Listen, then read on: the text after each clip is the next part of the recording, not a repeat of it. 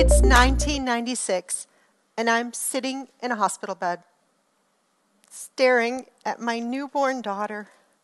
She's so perfect. I think I've memorized every detail of her face and her scent. I've waited for this moment. Only motherhood is already harder than I thought it would be. I thought I was prepared. I planned a natural childbirth. I dragged my husband to every class. It didn't work. And I planned to breastfeed, and now that's not working either.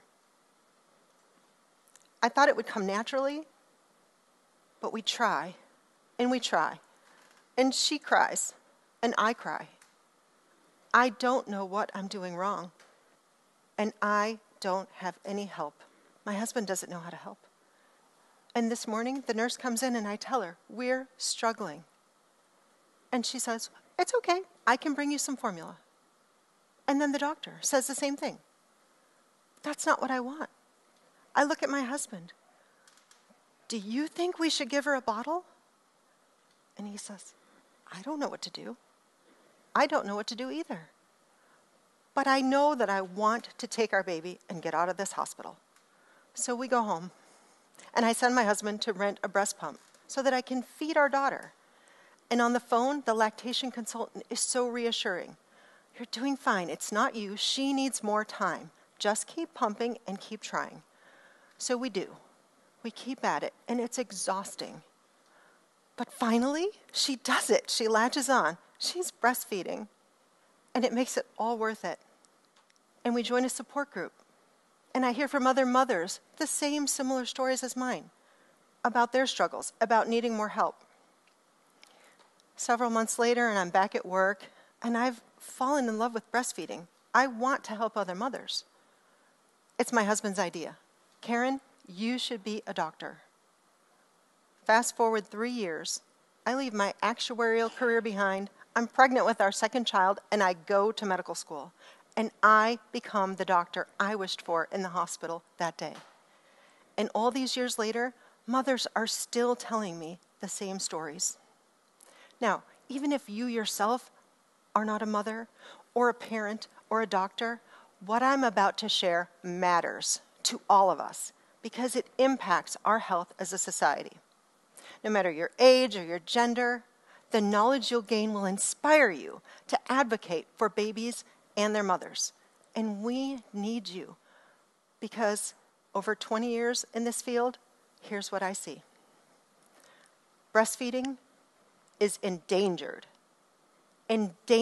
by inadequate education within the medical profession. And by jeopardizing breastfeeding, we put the health of babies and their mothers at risk. Breastfeeding is the biological norm. That doesn't mean it comes easily to everyone, though. So if we, the doctors, don't know how to help you, the mothers, we may very well set you up to fail. So if breastfeeding didn't work out for you personally, I invite you to not be hard on yourself. You're in good company.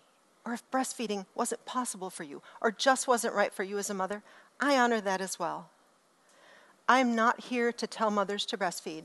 What I am here to tell you is how we in the medical profession need to better support the more than 3 million mothers in this country each year who do breastfeed. You see, the evidence in favor of breastfeeding is undeniable. The American Academy of Pediatrics' 2022 policy statement on breastfeeding reiterates what we already knew. Infants who are breastfed have lower risk of illness due to infection. Breastfeeding decreases their risk for asthma, diabetes, obesity, and childhood leukemia. And breastfed babies have a lower risk of sudden infant death syndrome, or SIDS.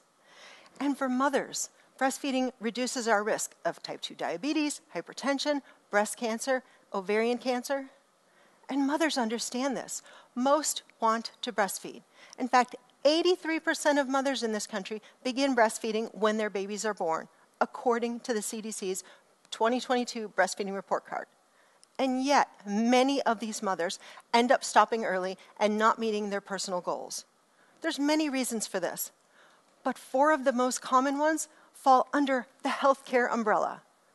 These are difficulties with lactation and latch, concerns about infant nutrition and weight, concerns about breastfeeding and medication safety, and believe it or not, unsupportive hospital practices and policies. So as doctors, we should be taking the lead here to solve these problems, to overcome challenges with mothers, to help them continue breastfeeding and continue providing the health protection for their babies and themselves. Unfortunately, not enough doctors know how to help, because the subject of breastfeeding and lactation is a common gap in medical education. In the Breastfeeding Landscape Analysis study published in Breastfeeding Medicine in 2020, only half of more than 800 doctors reported receiving any breastfeeding education during medical school. Without adequate knowledge, not only are we ill-equipped to help mothers problem solve, but we unknowingly cause problems and inadvertently endanger breastfeeding for our patients. Here's 3 ways this commonly occurs. First, from day 1 in the hospital. Learning to breastfeed is like other new skills. There's a learning curve. It takes practice and patience. And if a new mother isn't prepared for that, or when breastfeeding gets off to a slow start like it did for me, mothers can easily begin to doubt themselves. And then, when those around them, their partners, their loved ones, even their healthcare team also begin to doubt, these people often suggest formula. Here's how common this is.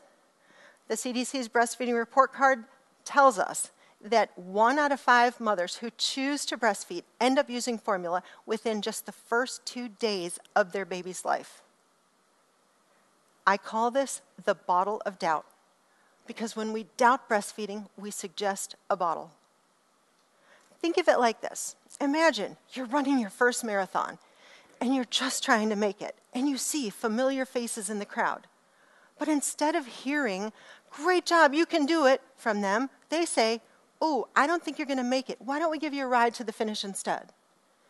This is the message we can send to new moms when they're tired and vulnerable, and we suggest that bottle of doubt. Instead, like the runners, what new mothers need is not a way out with a bottle or a ride to the finish, but instead the encouragement and actual help to find a way through.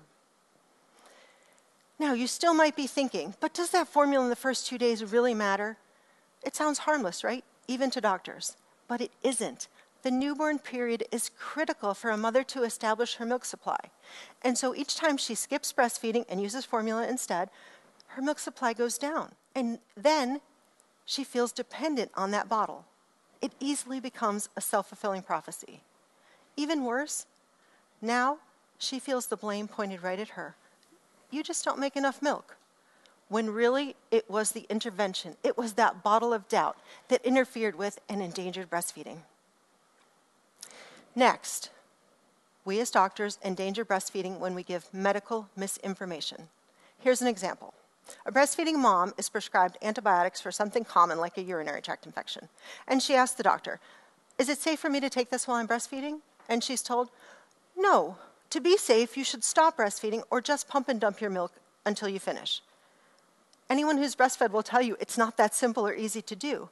So how angry, even betrayed, might you feel when you later find out you could have safely continued breastfeeding or just taken another medication?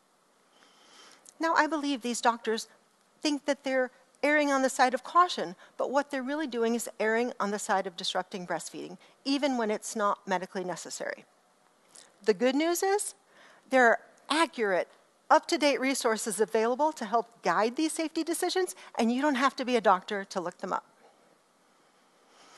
And finally, we endanger breastfeeding with the long-held misconception that's prevalent in our country and that's not often talked about, and that is the presumption that formula is essentially equivalent to breast milk. This is the formula fallacy. Because do we consider any other food created in a lab and made in a factory to be the same as a fresh whole food? Of course not. And breast milk is so much more than food. It's alive with immune factors, growth factors, and it's dynamic. It changes over time to meet the needs of the baby. So yes, formula is a safe alternative for those who cannot or choose not to breastfeed, but it is by no means equivalent. And when we make clinical decisions based on this fallacy, we endanger breastfeeding. The bottom line is, when our lack of knowledge causes mothers to stop breastfeeding early, we remove the health protections that breastfeeding provides, and we alter the health trajectory of that baby and that mother. And let's not forget the other side of the story, the breastfeeding experience, because mothers truly love to breastfeed, something that's so deeply personal, so gratifying, so empowering that we are biologically born to do for our babies. So breastfeeding matters, yes, to us as a society, but also to us as individuals. So together, I'm calling on each one of you to put an end to this cycle of endangerment. We all have a role to play here. No matter who you are, you know someone who is breastfeeding or will breastfeed in the future, and they need your support. So fathers, partners, loved ones, advocate for the mothers and babies in your life. Guard against that bottle of doubt. Help her find support and even a second opinion when needed, from a lactation consultant, a support group, or doctors like me. We are out there. Doctors, healthcare professionals, we are counting on you. Continue learning. Supporting breastfeeding is the standard of care. So before making any clinical decision that may endanger breastfeeding, ask yourself, am I providing current evidence-based information? Am I supporting this mother in meeting her breastfeeding goals? And mothers, trust your instincts. We can do amazing things like giving birth, like finishing that marathon, or breastfeeding our baby. And each and every one of us deserves the encouragement and the support we need to meet our own personal goals. So let's have each other's backs on this and accept nothing less. Together, by learning about and embracing the human experience that is breastfeeding, we can spread confidence, not doubt, fact, not fallacy, and uplift rather than endanger breastfeeding. Let's all cheer on the mothers and babies starting the race of a lifetime. Breastfeeding is an individual decision, but its success takes a village, an educated village. Thank you very much.